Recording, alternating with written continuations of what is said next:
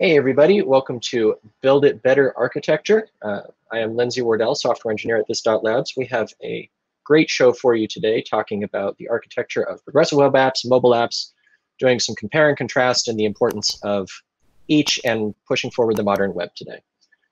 With me today is Walter Kuppens, Jesse Tomchak, Simone Cuomo, and Chandler Baskins, all from this dot. We've got a this dot panel today, and we're just going to dive right in and start talking about mobile web and progressive web apps and comparison against mobile apps that is going on today. There's a lot of discussion going on, and feel it's important to kind of come together and talk about what we can do to build better experiences for our users. So, opening the floor to anyone who wants to start. That's what it's all about, right? Just building a better experience for the user, and also like making our lives easier, right? So I think that's like one of the great things about PWAs is, you know, like if you're using Vue or Angular, you write one code base and you know, keep in mind the mobile aspect of it, right? And then, yeah, and then turn it into a PWA. And then, I mean, I'm not saying your job's done at that point, but as you're developing the app and keeping in mind,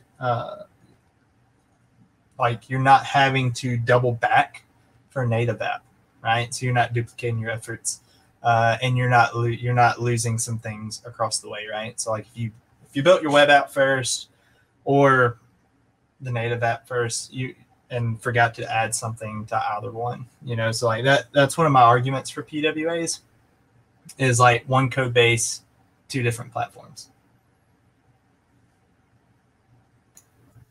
I think to add on that is also inclusion. So with native app, we require specific devices. We require people to have spaces, and we know that there are quite big differences across the globe. With PWA, is accessible. If people don't have space, people can just access its website. And also, we need to think what comparison we're making. So I think for a consumer perspective, we really don't mind as long as it's what they really, the needs for us is to have something that is nice, quick, and doesn't use too much space, or that's what we need. But the real implication is for the big corporate, for Google, for Apple, for what they've been trying to drive the native, because native has not been driven by companies, by developers, but it seems to be being driven by iHub, like we know with all the court cases and things that has gone out. So I think this is really who are the people fighting, the consumers versus the big corporate. And what is your thought on that? I think I like Simone's take that like the consumer is the front line. And like if you think about mobile web, most of us on this panel have a fairly new device. I would say a device in a year or two that is probably on the higher spectrum. We are in the top 5%, right? We talk about most people's only internet connection is their mobile phone, and it is not the newest, latest phone, right?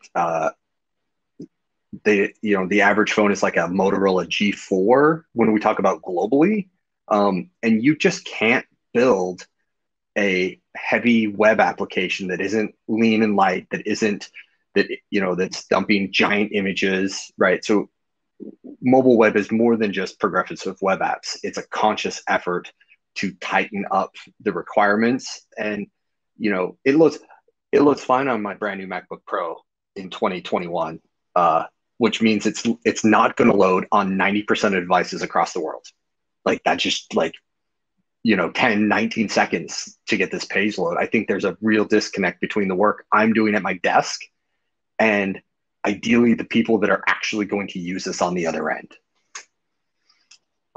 So native offers a different set of trade-offs. When Chandler was talking about, build once and deploy everywhere, like things like React Native and Capacitor from Ionic is build 1.5, I would say, right? There's, we've worked on React Native apps.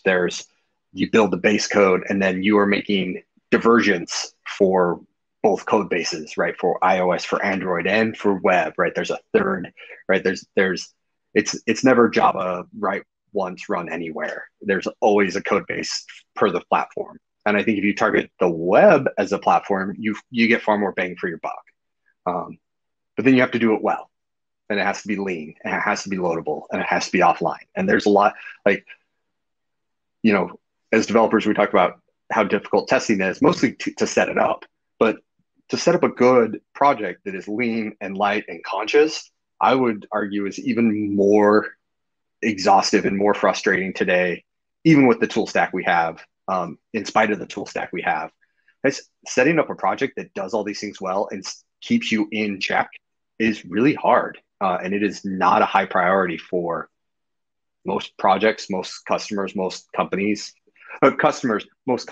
right? They want the product, the features out the door. And then below the fold is accessibility. Below the fold is better load times. And only if it affects the bottom line do those items become more prominent, right?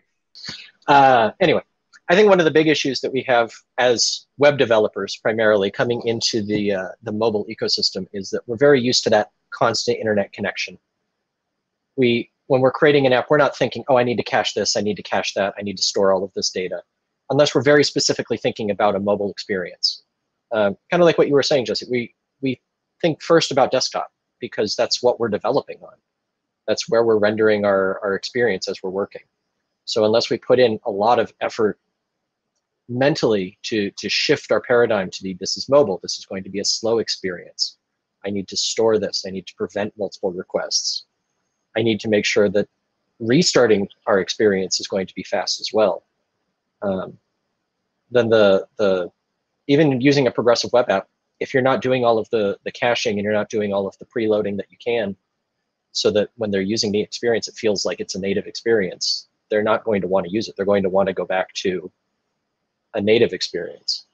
I think the other thing that drove native over mobile back in the beginning was slow internet connections. I'm going to download the app and I don't need to go and get it again. I don't need to refetch that JavaScript. And I think that's a paradigm that a lot of people are just used to at this point. And part of the barrier to getting progressive web apps out to customers is there's a completely different way to find them. You can't typically put them into the App Store. You can't download them in the same way. You have to do it through a specific browser with a special function. And I think a non-technical user getting that pop-up message is, oh, you can install this. I'm not running an app. Why are you asking me to do this? I don't. And they're just going to close it. They're going to think it's a pop-up like from the 90s. I think that's one of those are the big hurdles that I see to progressive web apps really pushing into the ecosystem. Yeah, that's a great point. I think that's one of the drawbacks of PWAs is there's not a central store, right? Like you don't go to the Google Play or like the iOS App Store. But I've heard of a joint venture of trying to make this more doable, right? Of a central store. I don't quite remember. I want to say it was Google in partnering up with somebody. So that there is a PWA store, right? And that the experience would be just like go to the store, you hit install, and then you got the PWA on your phone. Do you think you need a central store? Because like we talk about PWAs and like organically going to a website and then coming back and getting the prompt to install. Like I feel like Android has the right model where it is prompt to install application. And what they're doing is just adding the PWA to your desktop, right? And then it gets file access, right? It's an incremental sort of thing. Microsoft is obviously aggregating their manifest files in the Microsoft Store. I think the centralizing an aggregation would almost do more harm than pushing, because then what you end up with is another centralized, like, oh, now I need to submit my app to Android, Google Play Store, and then this third-party manifest that will arbitrarily decide that my app is redundant or doesn't, right? Like the best part about PWAs is it's the open web, right? There is no central gate. As much as Google is the de facto, You don't have to Google. You can DuckDuckGo or just go. You can literally just go to the website. I think that shouldn't be overlooked as the power of an installable progressive web application. You can use that in tandem to, oh, sorry, but you can use that in tandem with like app stores as well, right? So you can offer that experience where you install the app by visiting it, but you can also like have that same PWA show up inside the Google Play Store as well. And if you install from there, it's the same, exact application, just two different ways of getting it. I think the big issue with having people go to websites to download things is that over the last decade or so, we've trained users not to do that. Alex Russell gave a talk, the Mobile Web MIA, which for those who are watching this, we're kind of referencing without mentioning at this point. We watched it. We've highly recommend it as well if you want to check it out and have a deeper understanding of what we're talking about. But in that, he showed an Android phone just on his desktop, and there was a search bar at the top, which he labeled as answers. So if you want answers, you're going to do a Google search. But if you want experiences, you click on the Google Play Store.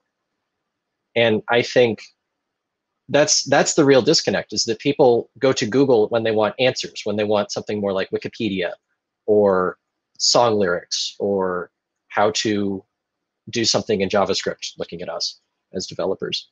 Whereas if we want the weather, or we want a weather app, or we want notifications of something, or we want an experience with our bank, or we want anything like that, that's more of an experience, and you're going to click on the Google Play Store more often than you're going to go to Google. And if you do go to Google, it's to find an app that is then on the App Store. I think the other point to that is we've trained users that going online to find apps is dangerous, which inherently it is, especially if you're using a desktop operating system like Windows or Mac OS. If you can just download anything and install it on your computer, that's going to be more dangerous than anything that is reviewed and approved of by Apple or Google on the mobile stores.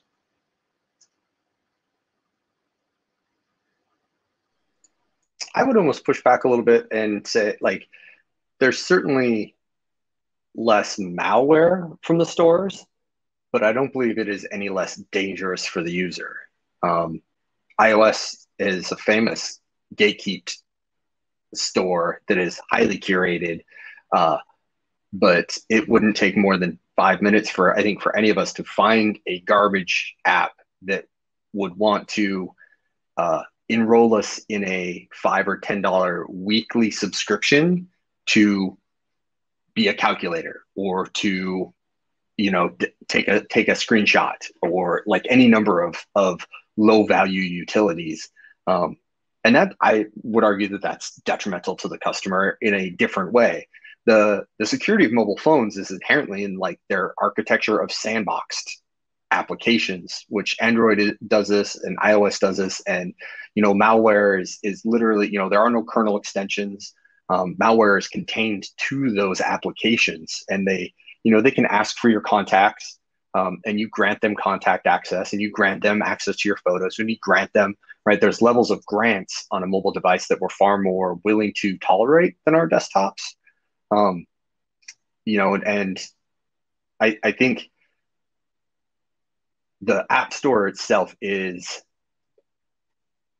I would say, not any more secure or than the web itself. And I feel like getting over that hurdle is a big lift for the web community, to retrain people that the web is fine, right? We've been doing payments online for 30 something years. If you asked Apple, they would say like, well, we went from CDs to the App Store. And what they're missing is 2 decades of e-commerce that has slowly been built and put. We all put our credit cards online through Shopify or eBay or through other things. Like there are valid ways to do it. Now, are there crappy parts that steal your identity? Yeah, but I would argue the same things that exist inside of the curated store that is secure.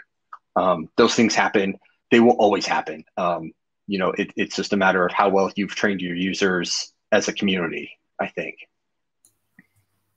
I think both from Lindsay and Jesse, you both raised the concern that the users are not trained enough. So on one end, the user doesn't know they need to, but when it says add to screen, it means add the PWA. And Jesse, you say the user doesn't know the flexibility that people nowadays have to ask and allow permission.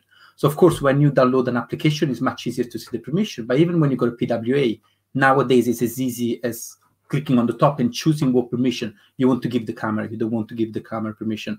But we know probably because we've been writing that code. We say, but if I see my mom, she has no idea whatsoever. So my mom will click the add. For example, she did have a couple of PWAs on her desktop, and she say, but I haven't downloaded it. I didn't download the app. She didn't know because she has an Android phone, so it's easy for her to click the add on desktop. And that's something we haven't really touched upon is this discussion about PWA, hybrid, and native has been going on for quite a few years, probably since probably I'll say 5-6 years, if no more. We need to realize that PWA is reaching a moment of maturity now. So what you can do that really looks native with PWA, you couldn't do it 2 to 3 years ago. And I've been involved in a project where they just threw away their $20,000 native app because it was done by third party, and they just used internal guys to do a PWA. It worked the same because they didn't need any permission whatsoever. The only thing they needed is a form. So these are things that people, even actual companies, they don't understand that PWA is ready. What we need is, one, consumers to understand it, and two, the big player to allow the usage of it. So, Android is nice and easy to install it. Unfortunately, with Google, with Apple, it's not. So the truth is this: is the market has been driven by the big companies, and personally, I think they are ready. They're ready to be pushed forward. And the faster they get pushed forward, the more feature they will actually get implemented and go forward. But how do we make how do we help the consumers to, what needs to be done for the consumers to actually go forward? For the consumers to say, oh yeah, this is up to screen and it's safe. Yeah, that's a hard question though. It's like, how do we tell people, hey, this is safe. This is, it's a native experience, right? Or like, I guess when you start bringing up the benefits of PWA, right? Maybe you can start opening some eyes. Like the Twitter PWA is a lot smaller than the Twitter app, right? And on phones, right? Most phones nowadays, space is finite. We don't have the ability to add SD cards like we used to. Especially like on Apple devices, I don't think you've ever had that ability, right? I know on Android, the last phone I had to add a SD card was the LG G5, and this was like forever ago, right? Before I was even a developer. So like, as space is finite, and people, if you look at somebody's storage on their phone, what are the two things that they're using, right? Probably pictures and apps. So people don't want to delete their pictures. They'll always go for deleting an app that they don't use that much, and then install it later, right? So I guess bringing up the benefits, we can start telling people, hey, try out the PWA. It's going to save you a lot more space. And there is another use case that we need to think. It's not just about the space. So I travel to Southern Europe during the summer, and internet is horrendous. And of course, it's not my country. So that means that sometimes I may have to use applications that are not my application. So once I had to get a bus, the bus website would not give you the timetable. You had to get the app. So I'll go and download this app. It was a 36 megabyte app. Now I'm on roaming, 36 megabyte app. Internet is extremely slow. Why if I just want to see a timetable?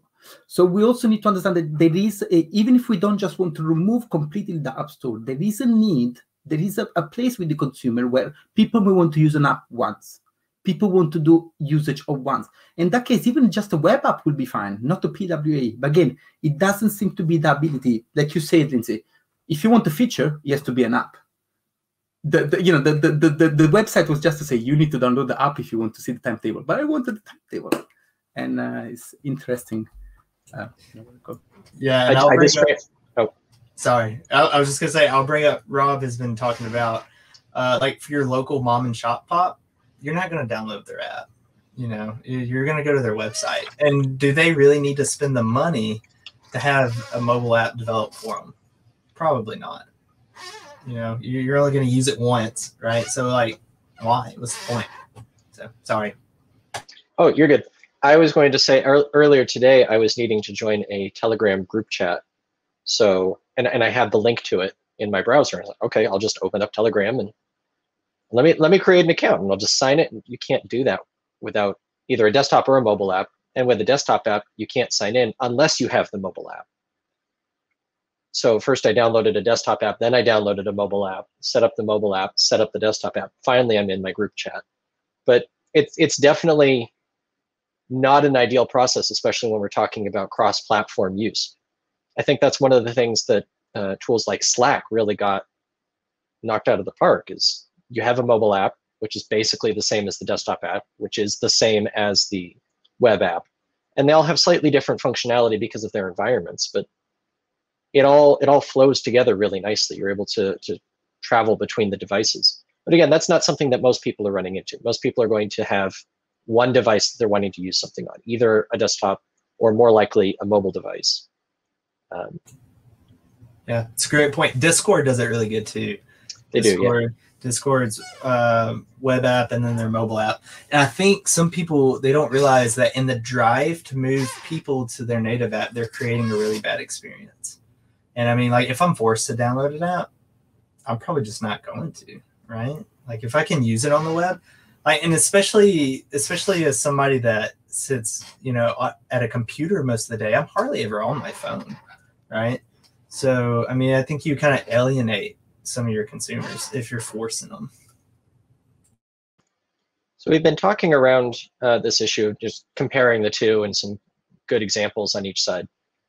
One of the points that Alex Russell made in that talk that I mentioned earlier, the mobile web MIA, is the web can't play to win when Apple sets the rules. And a lot of what we've been talking about with PWAs applies specifically to Android, where you can go to a website, you can install the app. This doesn't work on Apple at the moment. Hopefully it will in the near future, but PWAs just do not have the support on Apple devices that they do on Android devices. What can we as developers look at to do to try and overcome this obstacle? Obviously, people won't be able to install the apps on their Android or their Apple phones, but what can we do to help raise this issue and try and push people towards, at bare minimum, requesting of Apple that this be supported in mobile Safari?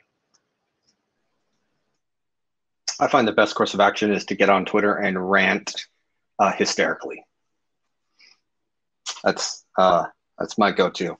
But you're right. Apple is actively hostile to the web at this point. I don't think it's a overstating it to say that they are actively hostile towards mobile web applications, and with their insistence and crippling of web APIs and standard web technologies, right? These aren't, you know, when we talk about things happening on Android, they're not on Android because they're proprietary. They're just open web standards that they, at this point, refuse to acknowledge and implement. Honestly, I don't know what to do to, Apple's going to get pushed into it via regulation at a certain point. You know, they have a single JavaScript core engine that everyone is required to run. So like your Chrome and Firefox browsers on iOS are not running Chromium, and they're not running Spider or Servo. They're running JS Core.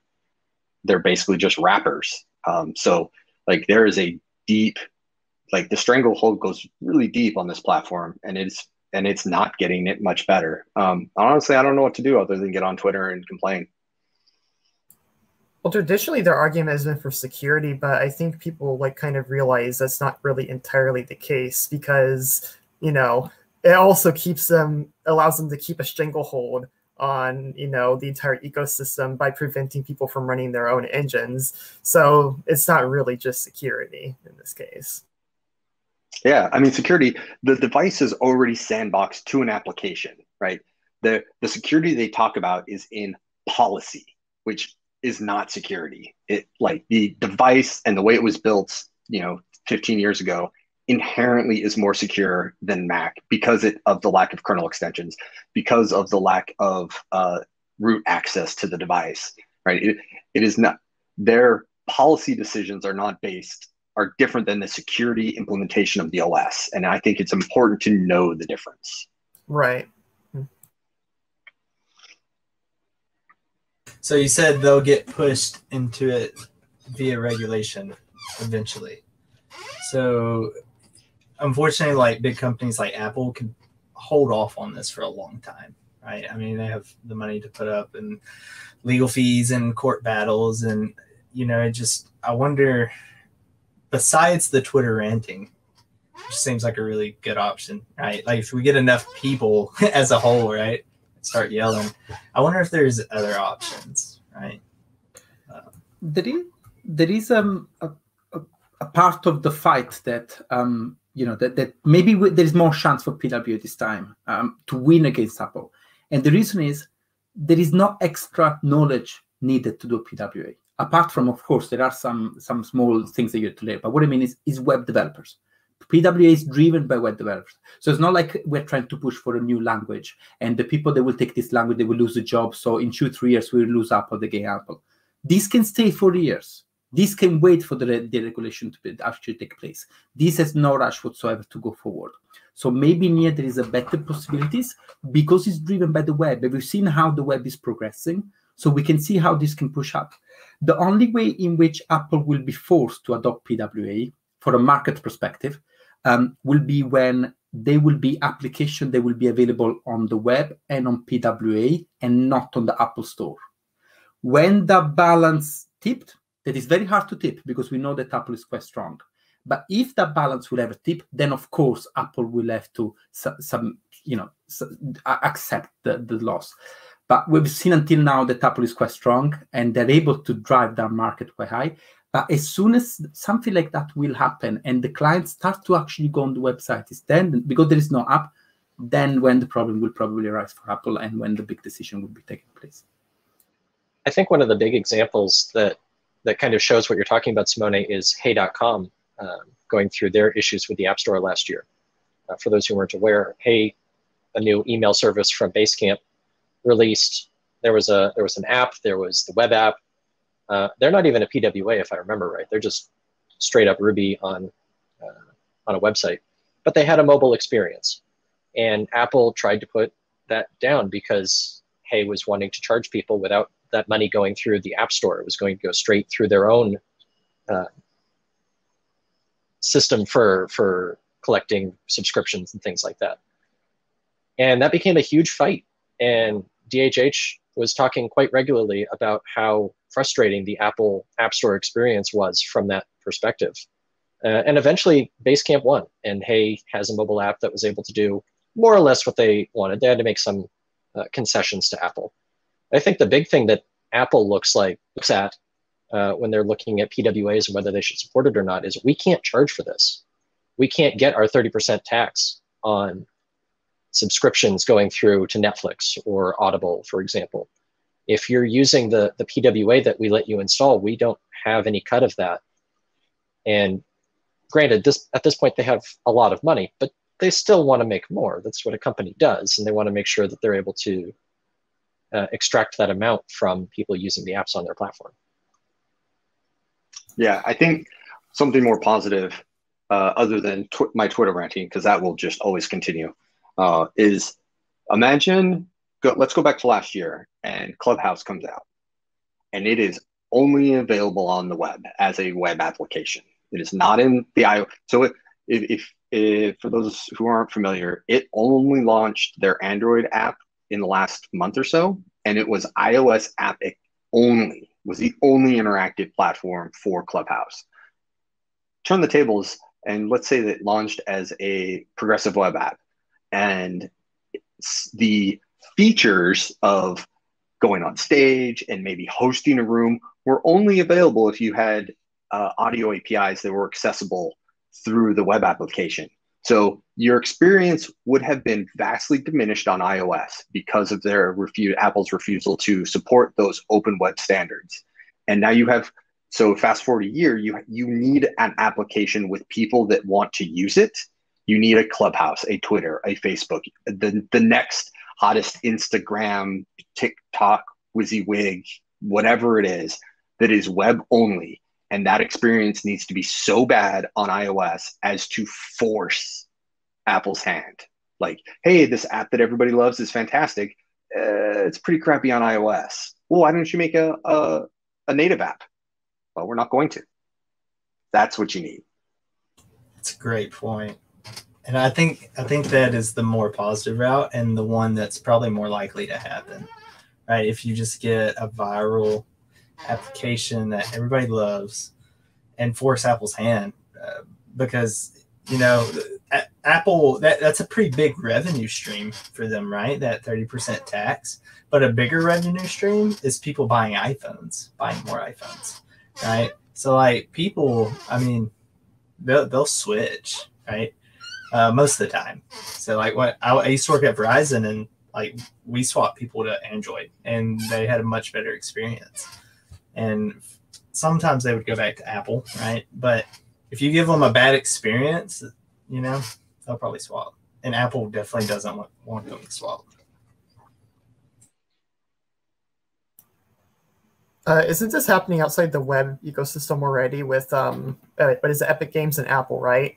Like this is like a game specifically, not necessarily, but I think it still applies. It's like you can't like obtain Fortnite on iOS, right? I think that's how it is currently because of that dispute with the microtransactions. So if people will have iOS devices and want to play Fortnite really bad on mobile, they really have no option they have to switch. They have no other option. That's all they can do right now. And eventually it's going to start, you know, affecting Apple. Probably has a lot actually already, you know, but they need to address that if they don't want to lose their user base. I think that's the worst battle for Apple. And the reason for it is because the consumers are all young people. It's a big, you know, we're not going to talk about 10, 20. We're talking about millions of players on Epic Games, all of which are going to grow up and they're going to say, I'm not going to get an Apple because on X, Y, and Z. And, you know, the market is very split up, isn't it? Market, Android or Apple. When you take one of the two, it's the same of TypeScript and TypeScript. If you take one of the two revenue, you will stay there for quite a long time. So if these people growing up, if these people actually deciding not to go on Apple, in the long run, we will see a big drop in Apple. And then that's when the balance can actually tip over and Apple will not be able to drive these things anymore. Just, I was checking some stats. So last year was almost 16% of the revenue were from services, such as the Apple payment and things. So quite a big chunk of money that they will be lost if we move to PWA. Yeah, and I wonder if the better strategy, like from a business perspective, is instead of like, let's stop this from happening, what's ways that we can recoup this money, right? So we make the next big knockout app as a web platform. What are other things as developers that we can do to positively move this needle?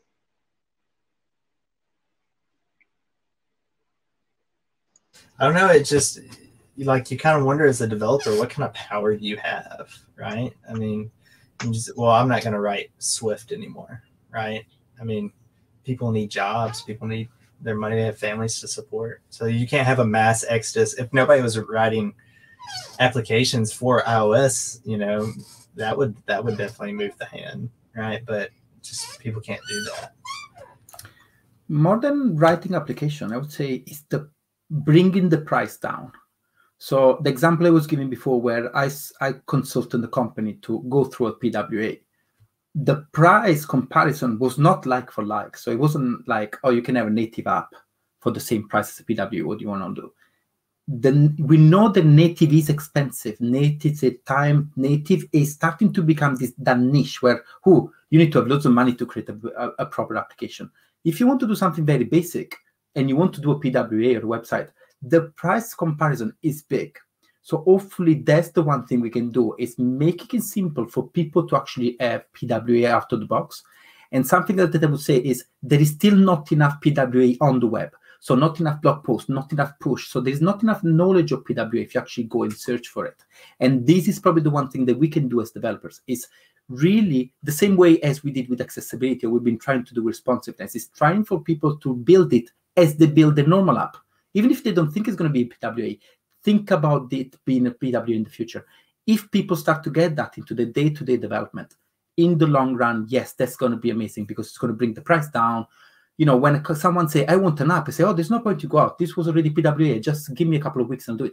That's what is going to, you know, really win the battle. But we need to keep writing. It's a great point, Simone. I think with responsiveness, we've always thought mobile first, right? But like our mobile first mindset just kind of stopped at the layout, right? So if we continue that thought process, like with caching and keeping in mind that, you know, most of our users are going to be accessing our software through low quality or underpowered devices, right? And then we can build better applications. And I think that would be a good driver. And then from a company standpoint, yeah, it makes total sense instead of spending 20, 50, 100 grand just to build a native app. If it's simple, just use what you have already. Yeah, I agree with driving that mobile first concept to its natural conclusion of I am building this website for mobile on a low internet connection. I'm not developing it for myself on a large desktop running a Mac or sitting here on 5G. I'm really plan your application for the target audience. One of the other points that Alex Russell made in that talk was JavaScript is a regressive tax on content. The more JavaScript you have to download, the longer it takes for the application to run. And that's when you start to see issues like if you're running your Lighthouse scores against mobile 3G, you can actually see that impact sort of, mostly, that your end user is going to use. And I think it's really telling. Occasionally I'll spin up like a Nuxt application or just some website that I've made. It's supposed to be really lightweight. And it gets just terrible Lighthouse scores because it's loading all of this JavaScript. It's making these API calls. And I think that's something we as developers also have power over because we're the ones building the apps. We can build them in a more mobile first, low internet first way,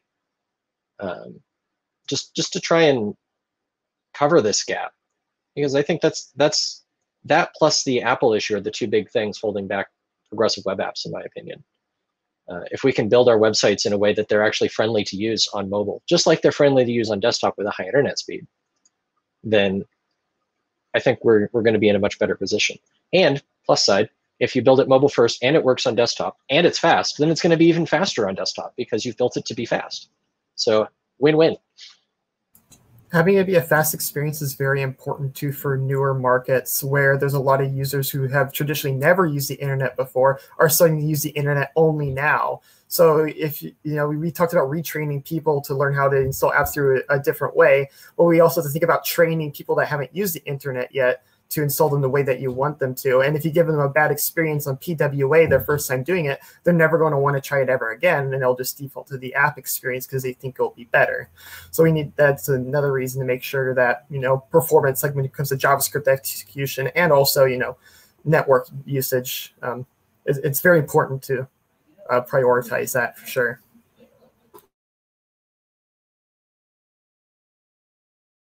Great points. Yeah, I really like if you're building it with the low internet in mind, right? You're building it fast. So like when people access it, like in our conditions, it's going to be super, super fast. And then I love the point where there's going to be generations of people that aren't being retrained. They're going to be trained, right? There's going to be areas of people that we're training. And like, it's a great opportunity to capitalize on. Right.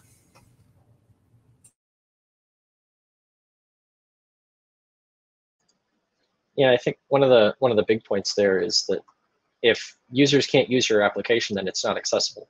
We talk a lot about accessibility from I need different feature sets in order to support all of the users, or I need to add alt text, or I need to add ARIA labels. But also, just does the application load? Are we providing information to the user as it loads? Just small things like that, I think, will go a long way. And again, I'll bring back my lovely holidays in the south of Italy. I cannot load any website. It takes minutes. It can actually take a couple of minutes to load the website. It's we don't understand what we really mean by low speed, low internet speed. We don't understand when we say what we mean by very bad devices. We work on very fast machine, and I wanted to load Facebook once. I'm not a Facebook user, but I wanted to load Facebook once. After 4 minutes and a half, I gave up because I could just see the headers. And the headers, those things, they should have all been saved up. It's always the same. What's the point? But again, this is really what we need. We can all work towards. And what Jesse said, what can we do? This is our job.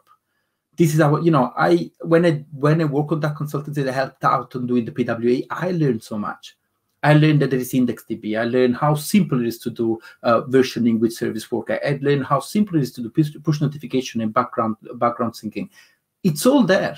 It's all simple to use, all there available to be able to really support the users that have slow internet. But, how many of us can actually use it? I know about it, but I cannot use it already because the information is not out there. It's not as our bread and butter. It's the extreme, it's the elite. And that's what we need to really push forward. So all the Swift all the developer native, they should go and start to fill up the gaps within the PWA. I would say that if we don't figure out how to do this, get the PWA, these web technologies that are out there with service workers and IndexedDB and web APIs, if we don't figure this out in the next year or two, I would say 3 tops, we are going to suffer the same fate with WebAssembly on the web, where the technology's there and it's available and nobody's using it. Hopefully with the demise of Internet Explorer, we can start pushing things forward on desktop. And maybe as we get past that mindset of, I can only use these limited features because browsers don't support them, we can start pushing, like we've been talking, pushing Apple, pushing these companies to support more and more of the PWA features and actually get that rolled out to end users. That would be my hope. Real quick, as we're wrapping up this episode, is there any case where we would prefer native, where we would prefer having a mobile application rather than a progressive web app? Or are we happy just being PWA all the way once it's supported? Oh, everyone unmuted themselves. I would say for the PWA, there's no difference. So really, if a PWA is available, I don't mind because I would prefer PWA personally. So maybe we do a round table. I prefer PWA if they're there. I don't have any preferences. I haven't found a use case yet, with the exception of maybe a mobile game. And I say that even hesitantly, but like that might be the only use case where native GPU metal and API isn't available as a web API yet. Yeah, that's my same thought. If we don't have the web API to support the feature, whatever feature it is, native would be. But I'm with Simone. I would prefer PWA. If they have it, I'd rather use it.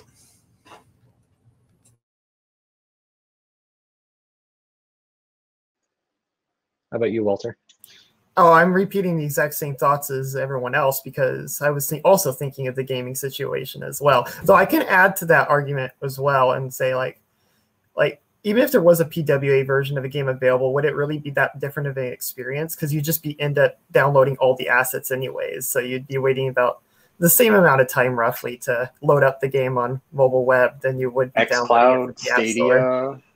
Amazon's little platform. That's actually a really good point. Stadia. Mobile gaming on the web is here, right? But that requires bandwidth, though. That's the thing. I will not be able to play that game offline when I'm in southern Italy with Simone. I will not be able to do that. If you're in southern Italy with Simone, should you really be playing games, though? Yes, we're on the beach and we're all playing Mario Kart. I see it in my head. I'm there. All right, let's go. All right, we're all going to head out now to southern Italy and play Mario Kart on the beach. Hope you all enjoyed this discussion about PWAs and native mobile apps and what we can do to overcome the difficulties that PWAs are having. And hope to see you again next time at Build It Better Architecture. See you next time. Bye-bye.